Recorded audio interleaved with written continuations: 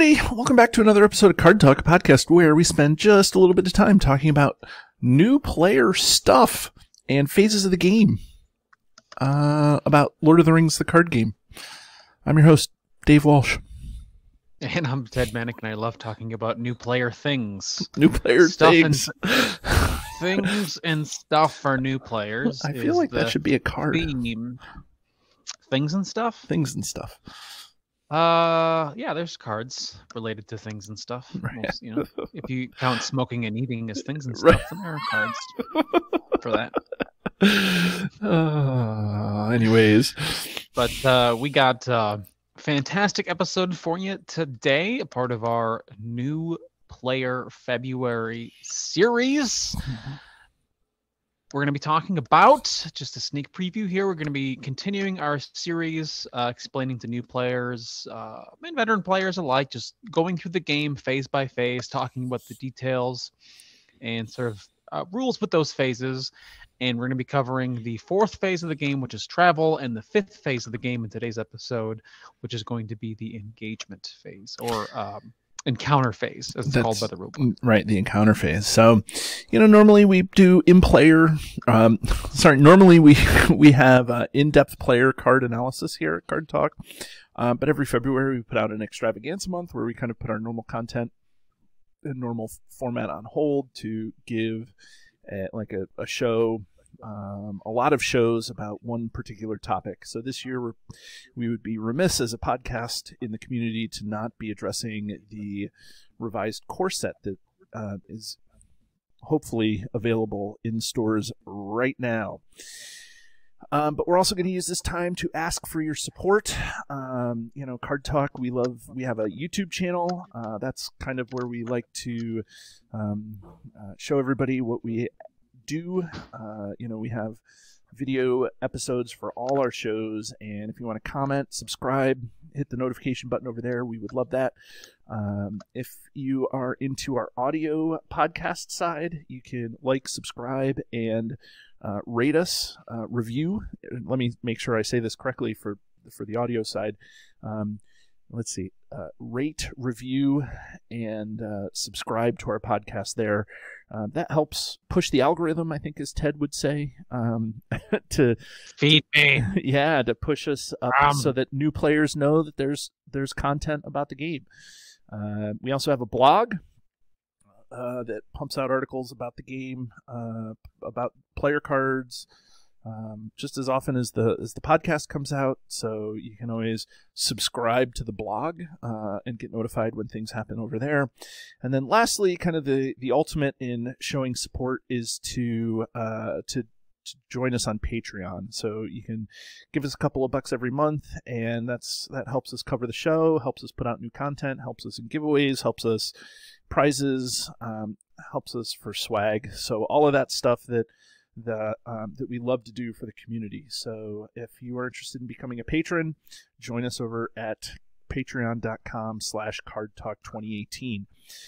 But despite all of the things that we are asking from you, we thought that we would provide you with some really good content about the travel phase and encounter phase. So Ted, I guess the travel phase has always been rightly, I will say this, rightly pegged as the most boring phase in the game.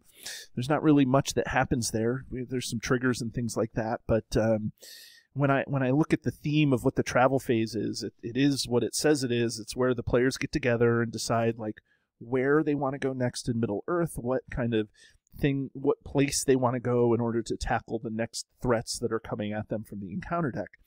And you always have to travel to locations. So locations come off in the staging area.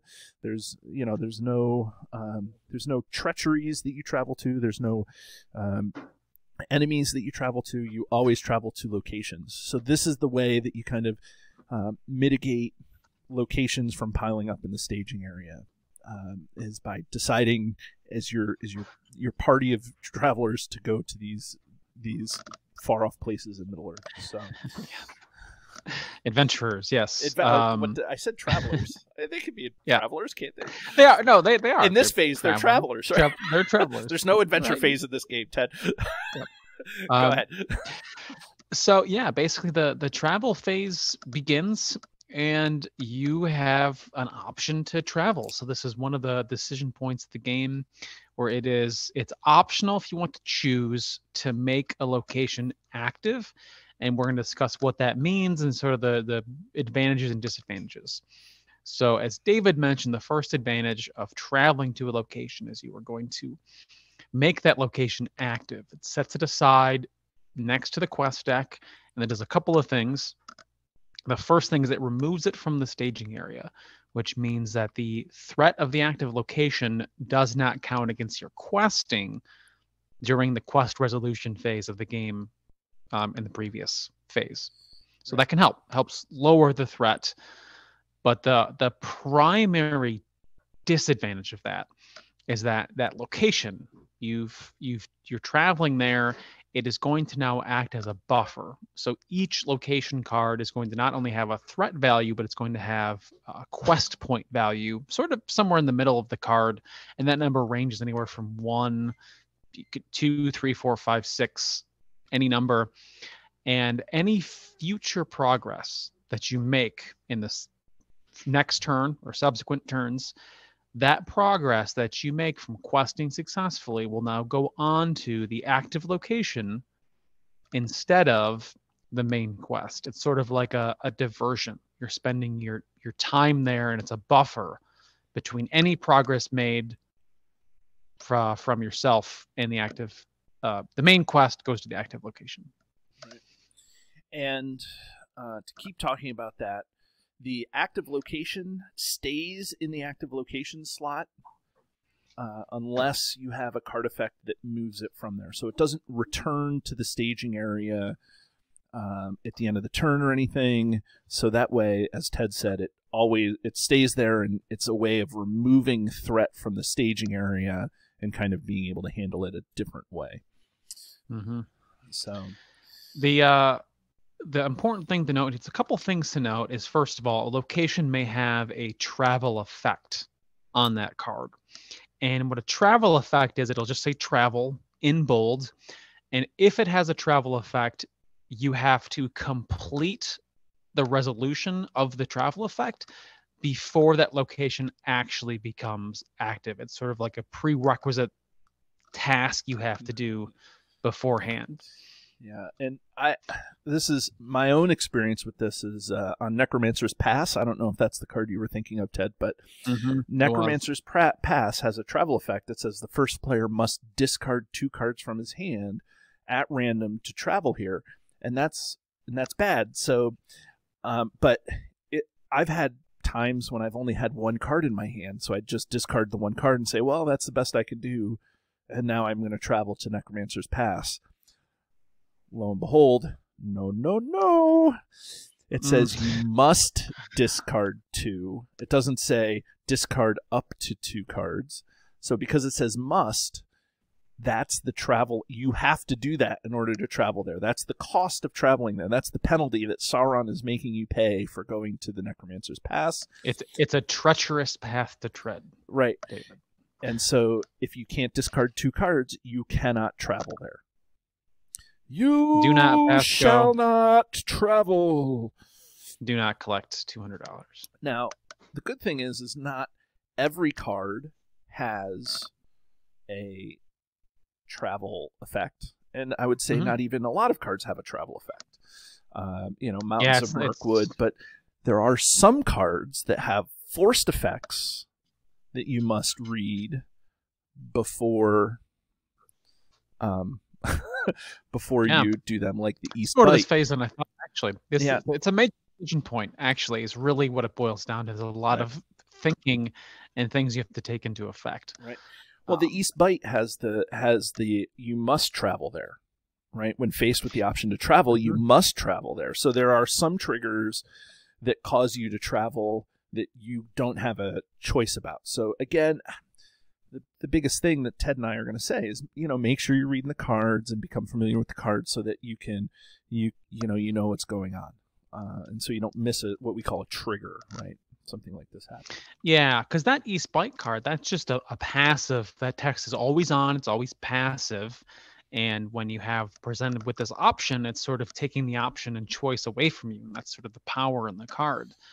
And then you have to keep in mind travel effects and deciding if you want to pay those to make that location the active location. And if any of those things are present, then you could choose to go to no location. Traveling is, unless you're forced to via some card effect, is completely optional. So if you decide you don't want to put a buffer strategically between your willpower and progress in the quest, then you don't have to. Correct. And I mean, there's reasons to do that, and then there's reasons not to do that too. So, and I will say, because in the last episode I did say that there's no phases that are optional. The travel phase is not optional. The choice to travel is optional, but the phase is not. Another important distinction. You know, like, so you can't just skip the travel phase, right? So it's about the choice to travel. You have the choice to travel at this point. You can do it or not. And the reason that comes into play is because certain locations, if you're reading all of the cards, which you should be, they sometimes impose a penalty or a bonus when traveling to the location. So a penalty location, for example, is Enchanted Stream. Mm-hmm. Enchanted Stream is a location that says when it's active, players cannot draw cards. Period. That's it. You just cannot draw cards. And that word cannot is absolute. It doesn't, if you're trying to Barivore, you cannot use Barivore to draw cards because you just cannot draw cards. No hero actions, no events. That means if Enchanted Stream is active during your next turn, you don't get to draw a card during the resource phase when you normally would, because that's it. No cards. No cards. So you might decide that, okay, I have one location in the staging area, it's Enchanted Stream.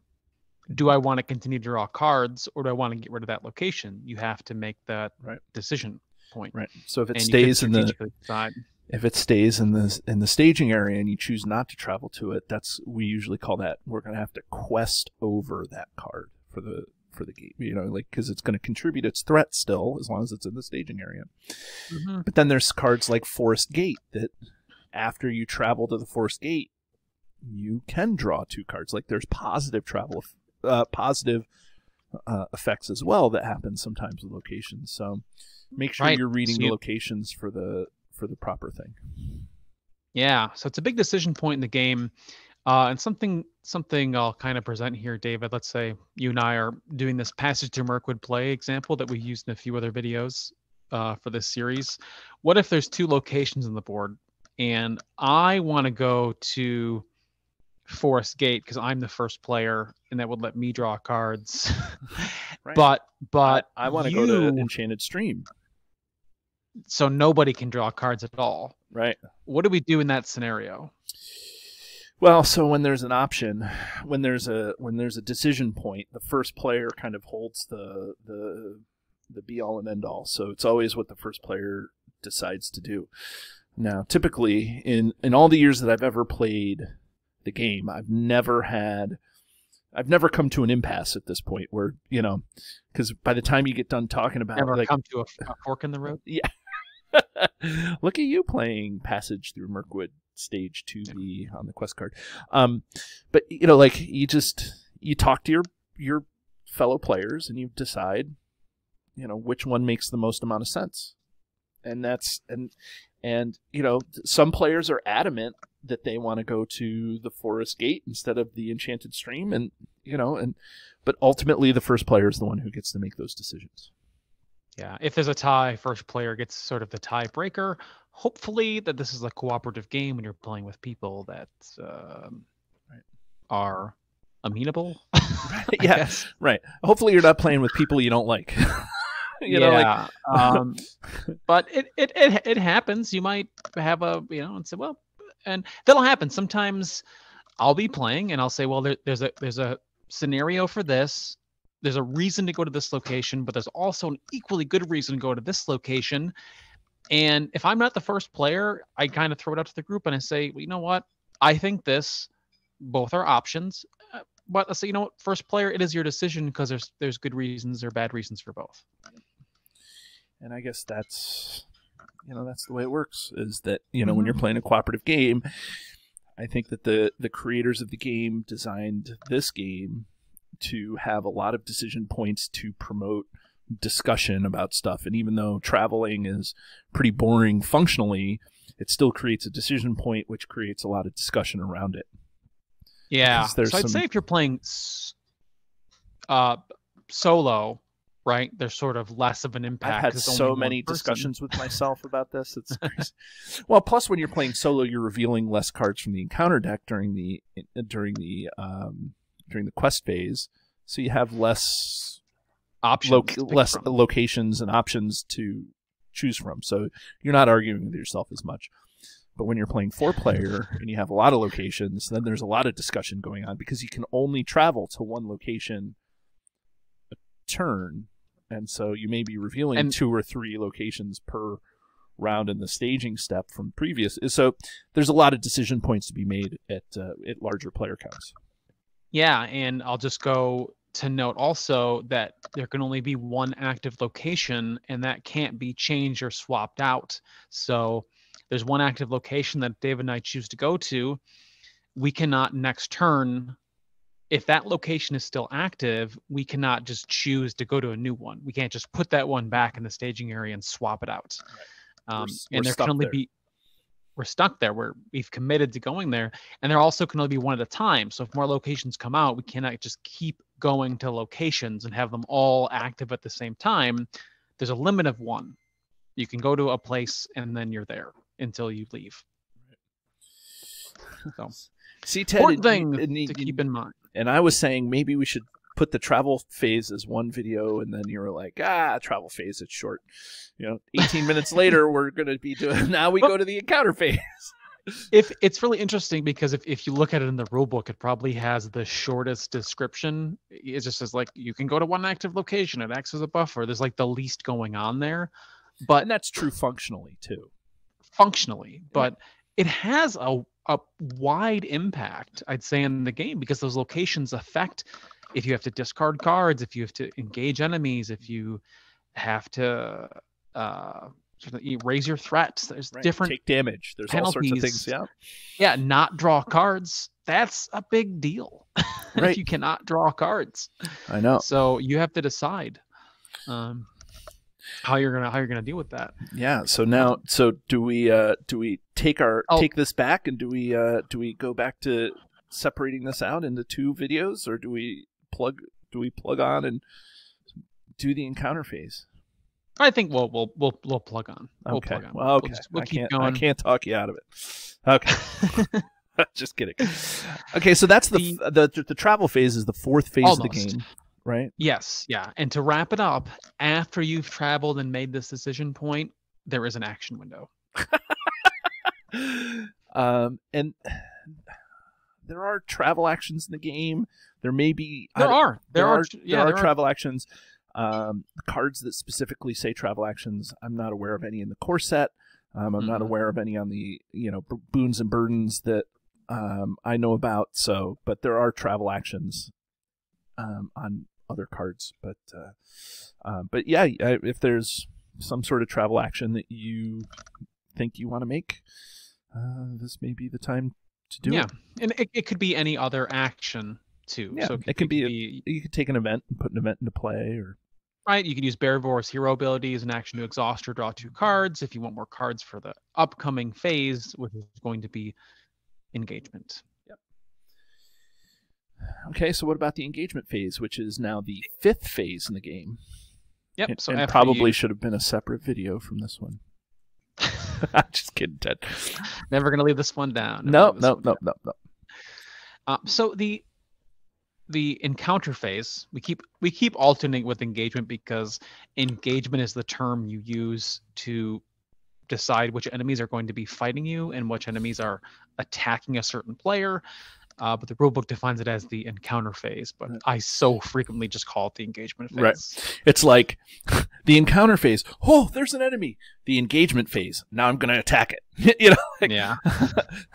But anyways. And so the Yeah, encounter so this phases, that's what I would say thematically. This is where you have kind of, you have the staging area, you kind of know what's out there, and now you're making the decision as your group of adventurers, your group of engagers, encounterers, are going to decide what they want to tackle in terms of combating this time. This is not the combat phase. It's separate. It's its own phase. And so now, but this is where you make that decision to decide what you're going to kind of a fight. You've kind of dealt with all the location stuff, and now it's the fighting time. Yeah. So the first thing that happens is what's called optional engagements. So this begins with the first player. The first player has the ability to basically start and pick a fight with any one enemy in the staging area. And unless there's some special rule or passive text that says the enemy cannot be optionally engaged, which there are in the core set, specifically at least in the second scenario, maybe possibly in the third one. Right. So the goblin sniper cannot be optionally engaged. So that means right. that you cannot optionally engage this guy. You cannot choose for this guy to come down if there are other enemies in the staging area. So having 2 goblin snipers in the staging area is deadly. Bad because they're their own separate cards. Even though they're the same card, they're still two. They're looking at each other as separate enemies. So yeah, it's it can get out of hand this phase. So you really have to factor in. There's a lot of planning here to do, especially if you're playing with 2, 3, 4 players, about which enemies you're going to fight. But we'll just kind of take it through step by step in the rule books. The first one is optional engagement. The first player has the ability to pick any one enemy in the staging area. You cannot pick an enemy that's engaged with somebody already from maybe a previous turn. And you take that enemy from the staging area, you put it into your player area, usually in front of your heroes, and the enemy will now be attacking you during the combat phase, and you'll be able to attack it back afterwards. This then proceeds in player order. So after I had my option, I could choose one enemy, or I could choose none and say, I don't want to fight anything extra. I want to leave that enemy or leave those enemies in the staging area. Then it goes to David's turn. He can do the same thing. He can choose one enemy in the staging or not. And when you're playing solo, it's pretty straightforward because you're the only player there. But as Ted said, I will say when you're playing multiplayer, just to highlight, you have to make sure you go in player order, starting with the first player.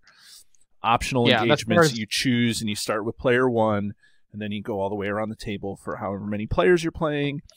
And if people choose or not choose to engage, that's good, but you can't go back and then optionally choose later. Like the player 1 doesn't have a second chance to do that. So you have to make sure that you talk it out, figure out what you want to do, and then optionally engage correctly in a multiplayer game. Yeah. So once you've decided, and your decision point at this game is sort of determined by the next step of like that follows it. But before I get into that, I'll make a note of guess what, David?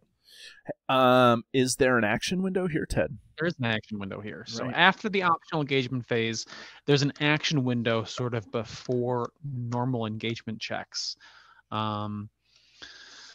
It doesn't let you, make any sort of attacks or do anything like that because we're not in the combat phase. But there's an action window again to maybe draw cards or to do something to an enemy.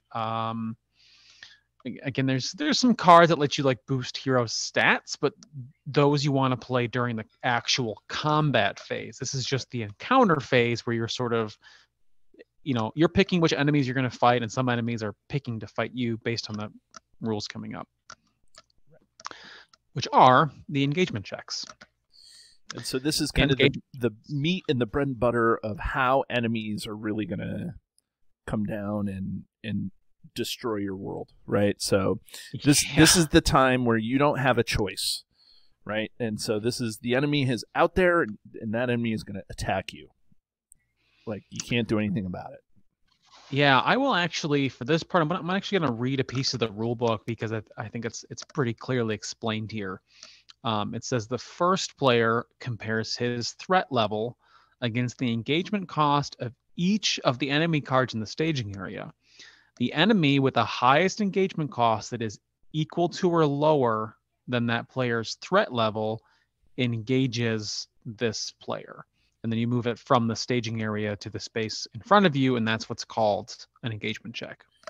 And then once this is done, it again continues in player order. So I would make my check first, comparing my threat. So for example, if I have a 25 threat and there is a dual Gul'Dor Orcs in the staging area, which has a threat or a threat value, an engagement cost of 10, because my 25 threat value is equal to or higher, right? The enemy's is equal to or lower, mine. That enemy just fights me. It comes down, it engages me. There's nothing I can do about it. If that enemy's there and I'm first player, that just happens. That's the only enemy I should say. So question, Ted. So same scenario, you have 25 threat. The Dol Guldur Orcs have 10 engagement cost, but also the Wargs have 20 engagement cost. Which one do you have to engage? So, because you only engage one enemy, right? No.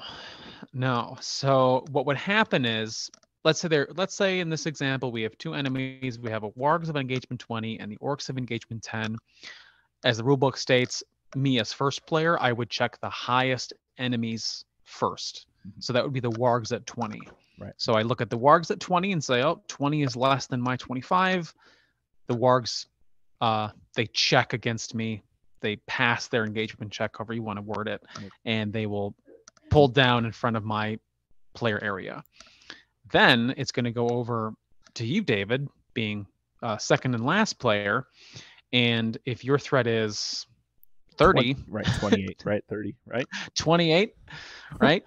Again, those orcs, that 10 is less than your 28 or 30, and so then the orcs are going to come down to you, and this systematically continues for each player and for each enemy.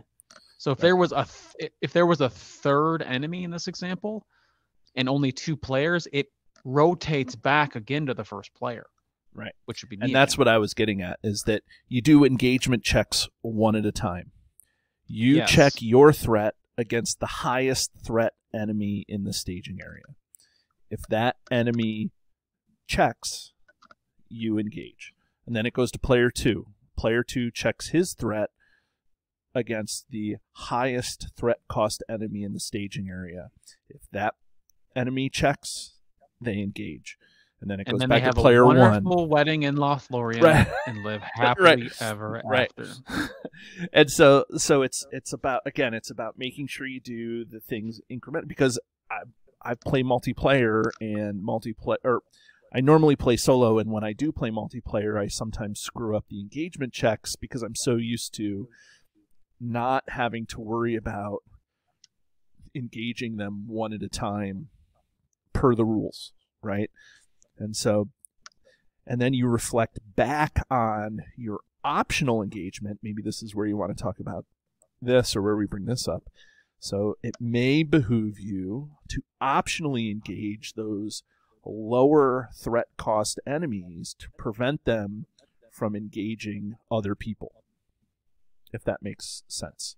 So if I have a Dol Guldur Orcs and I don't want Ted to have to engage them, because he will have to engage them, I can optionally engage them before Ted even has a chance to engage them. During the engagement check phase, I can option them in the previous step and take them out of the staging area. So that's all part of the decision points of the game. And that's, again, it creates these points where you're talking about what we need to do, how we need to engage these enemies to make sure that they are going to, that we're going to not die, basically. Yeah, It's all the phases are really, you take it step by step, but you have to sort of think about phases ahead as you plan for them and take action. As you do the planning phase, you got to think about questing, and as you quest, you got to think about travel, and as you engage enemies, you got to think about combat, and then the next turn, and so it all plays into each other, and sort of adds a couple layers to the game about the thought process, and what's really makes it appealing, I think, to a lot of the people who play and have stuck with the game for as long as it's been out. And a couple of things to keep in mind is some of the encounter cards will have engagement bonuses, or will do something once it engages you. For example, the forest spider. Once it engages you, it gets +1 attack for the rest of the round.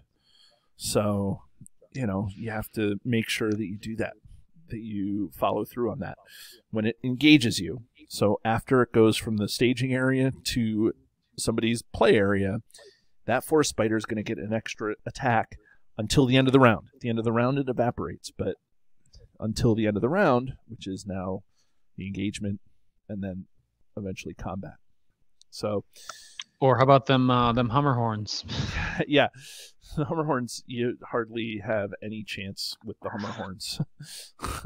So the Hummer horns, just after you engage them, it deals 5 damage to some enemy. A hero. Sorry, some hero you control. Yeah. So for the core set, that's every enemy will die naturally. Like every hero right has more than 5 hit points, and there's no way to expand that or make it bigger. There's no way to prevent that damage, so that Hummer horns will essentially, if you only have the core set, if you're forced to engage it, it has a higher engagement cost of 40, but if that happens, a hero will die. Right. The only thing you can do is, there's a couple of tricks and things you can have. Citadel plate on some enemy or some hero, and that will increase the hit point. That's true. Yeah, that's right. There is actually one card to increase hit points in the core set, and it's Citadel plate, which gives you +4 hit points. You can see our show on Citadel plate. And then you can use Gandalf. Gandalf's passive effect when he comes into play does 4 damage to an enemy somewhere, and so Gandalf can evaporate the Hummer horns. Yeah, there's a couple of tools to get rid of it and actually deal with it. Right. Hero Dune here as well. Right. Done here will also. You can see our shows on all of those cards. Yeah.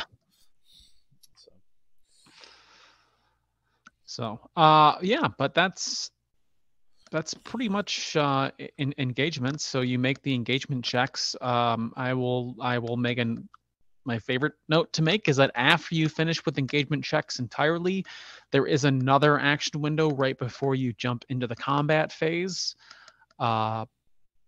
which I'm trying to think of something in the core set that lets you do something against an enemy, like not during that would, because there's probably not a lot of things you can do, but there is an action window where if you could affect some enemy, you can do it now, but again, it's going to be limited to actions on heroes and event cards. You can't play any attachments. You can't play any allies. You're restricted to actions here still in the action window. Yep. So I think that's it. I mean, there's a lot there, even though functionally these are two, I said it with the travel phase, these are 2 of the shorter phases in terms of time. But there's a lot of decision points there, trying to get you to talk with your players, talk with the people you're playing with, and, just to make those good decisions about how you're going to tackle the game. So, you spend a lot of time talking to make sure that you can you can do things correctly, only to be thwarted by the encounter deck anyways, because there's another, there's not just staging, which is a way that the encounter deck keeps up, but then there's also, in the next phase after this is foreshadowing, there's also shadow cards, which is another way for the encounter deck to keep up with you. So it's a pain in the neck. So is there any last gasps here about these 2 phases, Ted? No, I think we summed it all up. They are short rules-wise, but they impact your turn and they impact your turns going forward. So Just keep reading each card. Make sure you note the travel effects. You note the engagement effects of enemies. Note if there's any passive effects for things being in the staging area. Sometimes locations being in the staging area, you just got to read those cards and make sure you're making decisions because you have all the information in front of you. And that's it. Okay. Well, there you have some expert advice on both the travel and encounter phases. So join us again as we talk about more phases in the game. Have a great day, everybody. Do you love the content? Here's what you can do to stay connected. Become a patron. The money collected through Patreon goes into keeping the lights on here at the podcast. We love our patrons, and you can join at many different levels. Visit patreon.com/cardtalk2018. You can subscribe to us, whether you're watching our YouTube channel or you're listening to us in your favorite podcatcher. Hit the subscribe button to get notifications of all our new episodes. Didn't know we were an audio podcast? Find us by searching Card Talk to get access to our 120 plus regular episodes. Didn't know we were a video channel? Find us by searching Card Talk LOTR LCG on YouTube. And there you can find not only our regular episodes, but you can find our bonus playthroughs and other content related to the game. Want to get a hold of Ted, Grant, or myself? Feel free to email the podcast at cardtalk2018@gmail.com.